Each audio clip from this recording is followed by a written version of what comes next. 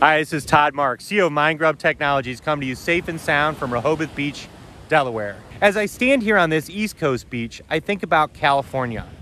For the longest time, people have thought that California would break off from the rest of the United States due to a major earthquake and the San Andreas Fault.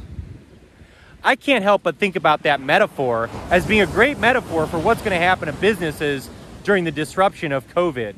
After this earthquake happens, they're going to fall into the ravine and their businesses won't cross the chasm, which, by the way, Crossing the Chasm is another good book you should read. Some of the businesses, though, are going to find that they're able to ride the disruption.